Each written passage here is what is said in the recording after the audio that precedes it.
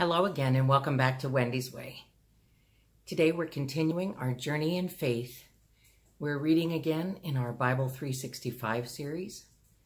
So far we have read through the books of Genesis, Exodus, Leviticus, and Job, and we are nearing the end of the book of Numbers. Today will be day 64 of 365, and we are going to be reading Numbers chapters 23 through 25. I'm so glad you've joined me. I do apologize for the nearly week-long absence. You know, it's springtime and things get busy, and I do apologize.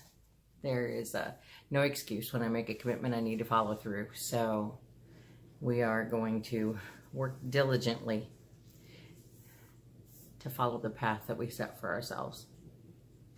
All right, please join me in reading God's Word. Chapter 23. And Balaam said to Balak, "Build for me here 7 altars, and prepare for me here 7 bulls and 7 rams." Balak did as Balaam had said, and Balak and Balaam offered on each altar a bull and a ram. And Balaam said to Balak, "Stand beside your burnt offering, and I will go. Perhaps the Lord will come to meet me, and whatever he shows me I will tell you."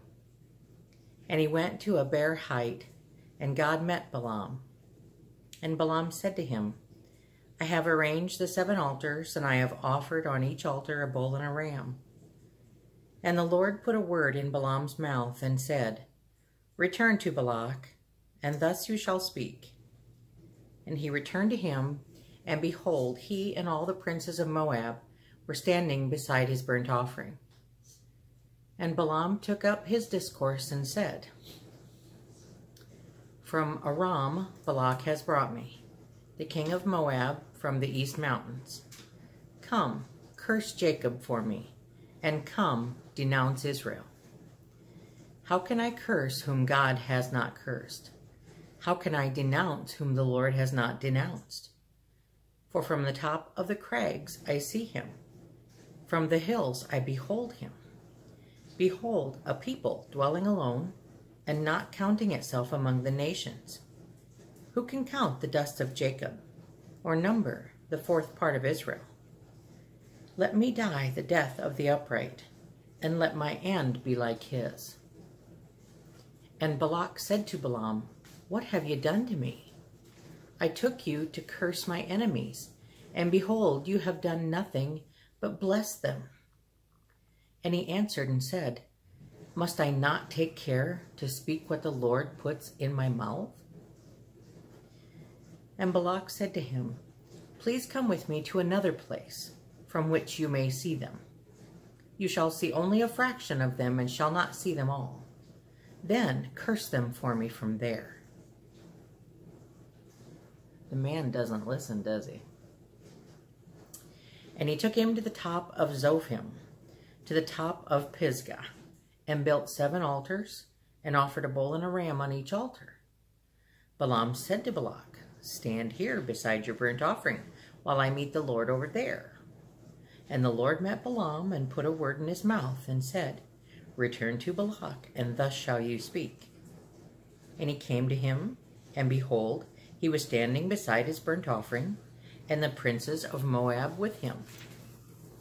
And Balak said to him, "What has the Lord spoken?" And Balaam took up his discourse and said, "Rise, Balak, and hear. Give ear to me, O son of Zippor. God is not a man that he should lie, or a son of man that he should change his mind. Has he said, and will he not do it? Or has he spoken, and will he not fulfill it? Behold, I received a command to bless. He has blessed, and I cannot revoke it. He has not beheld misfortune in Jacob, nor has he seen trouble in Israel. The Lord their God is with them, and the shout of a king is among them. God brings them out of Egypt and is for them like the horns of the wild ox. For there is no enchantment against Jacob, no divination against Israel. Now it shall be said of Jacob and Israel, what has God wrought? Behold, a people. As a lioness it rises up, and as a lion it lifts itself. It does not lie down until it has devoured the prey and drunk the blood of the slain. And Balak said to Balaam, do not curse them all, and do not bless them at all. But Balaam answered Balak, did I not tell you all that the Lord says that I must do? And Balak said to Balaam, come now, I will take you to another place. Perhaps it will please God that you may curse them from there. So Balak took Balaam to the top of Peor, which overlooks the desert. And Balaam said to Balak, build for me here 7 altars, and prepare for me here 7 bulls and 7 rams. And Balak did as Balaam had said, and offered a bull and a ram on each altar. Wow, the dude just doesn't give up. He doesn't listen. He doesn't understand. And I think Balaam and the Lord are showing great patience.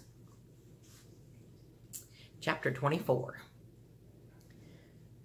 When Balaam saw that it pleased the Lord to bless Israel, he did not go, as at other times, to look for omen, but set his face toward the wilderness. And Balaam lifted up his eyes and saw Israel camping, tribe by tribe. And the Spirit of God came upon him, and he took up his discourse and said, the oracle of Balaam, the son of Beor, the oracle of the man whose eye is opened, the oracle of him who hears the words of God, who sees the vision of the Almighty, falling down with his eyes uncovered. How lovely are your tents, O Jacob, your encampments, O Israel, like palm groves that stretch afar, like gardens beside a river, like aloes that the Lord has planted, like cedar trees beside the waters. Water shall flow from his buckets, and his seed shall be in many waters. His king shall be higher than Agag, and his kingdom shall be exalted. God brings him out of Egypt, and is for him like the horns of the wild ox. He shall eat up the nations, his adversaries, and shall break their bones in pieces, and pierce them through with his arrows. He crouched, he lay down like a lion, and like a lioness. Who will rouse him? Blessed are those who bless you, and cursed are those who curse you. And Balak's anger was kindled against Balaam, and he struck his hands together. And Balak said to Balaam, I called you to curse my enemies, and behold, you have blessed them these 3 times. Therefore, now flee to your own place. I said, I will certainly honor you, but the Lord has held you back from honor. And Balaam said to Balak, did I not tell you your messengers whom you sent to me? If Balak should give me his house full of silver and gold, I would not be able to go beyond the word of the Lord, to do either good or bad of my own will. What the Lord speaks, that will I speak. And now, behold, I am going to my people. Come, I will let you know what this people will do to your people in the latter days. And he took up his discourse and said, the oracle of Balaam, the son of Beor, the oracle of the man whose eye is opened, the oracle of him who hears the words of God and knows the knowledge of the Most High, who sees the vision of the Almighty, falling down with his eyes uncovered. I see him, but not now. I behold him, but not near. A star shall come out of Jacob, and a scepter shall rise out of Israel.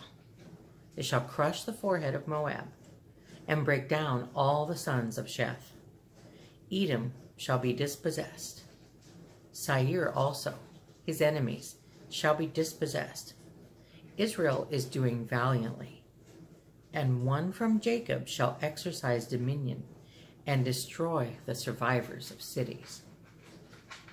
Then he looked on Amalek and took up his discourse and said, Amalek was the first among the nations, but its end is utter destruction. And he looked on the Canaanite, and he took up his discourse and said, Enduring is your dwelling place, and your nest is set in the rock.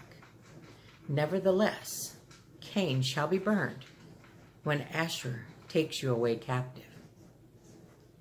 And he took up his discourse and said, Alas, who shall live when God does this? But ships shall come from Kittim, and shall afflict Asher and Eber, and he too shall come to utter destruction. Then Balaam rose and went back to his place, and Balak also went his way. Chapter 25. While Israel lived in Shittim, the people began to whore with the daughters of Moab. These invited the people to the sacrifices of their gods, and the people ate and bowed down to their gods. So Israel yoked herself to Baal of Peor, and the anger of the Lord was kindled against Israel.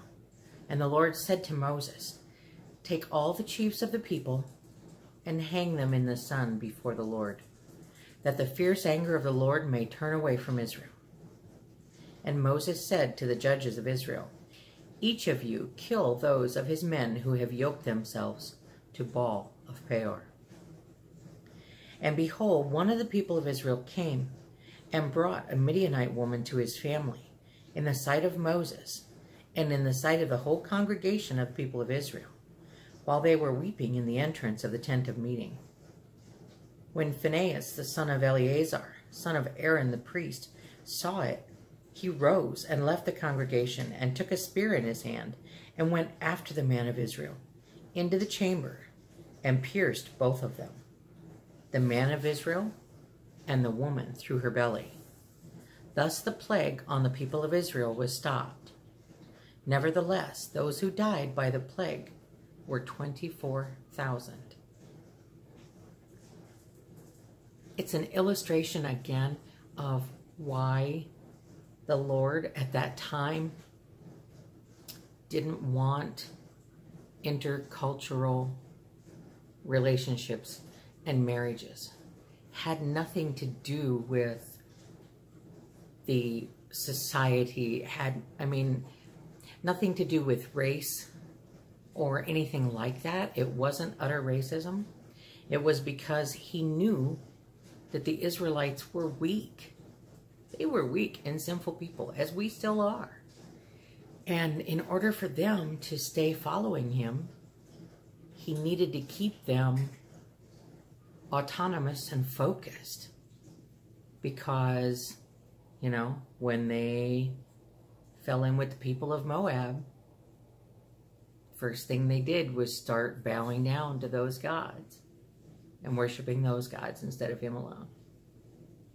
That's the reason, from my perspective. And the Lord said to Moses, Phinehas, the son of Eleazar, son of Aaron the priest, has turned back my wrath from the people of Israel, in that he was jealous with my jealousy among them, so that I did not consume the people of Israel in my jealousy. Therefore say, Behold, I give to him my covenant of peace, and it shall be to him and to his descendants after him the covenant of a perpetual priesthood, because he was jealous for his God and made atonement for the people of Israel. The name of the slain man of Israel who was killed with the Midianite woman was Zimri, the son of Salu, chief of a father's house belonging to the Simeonites. And the name of the Midianite woman who was killed was Cosbi, the daughter of Zur, who was the tribal head of a father's house of Midian. And the Lord spoke to Moses, saying, Harass the Midianites and strike them down, for they have harassed you with their wiles, with which they beguiled you in the matter of Peor, and in the matter of Cosbi, the daughter of the chief of Midian, their sister, who was killed on the day of the plague on account of Peor. All right, this is our Bible 365 reading for today in the book of Numbers. I pray that you'll join me again tomorrow. I also pray that the Lord, who blesses me so completely each and every day of my life, will bless you as well, today and always. Amen.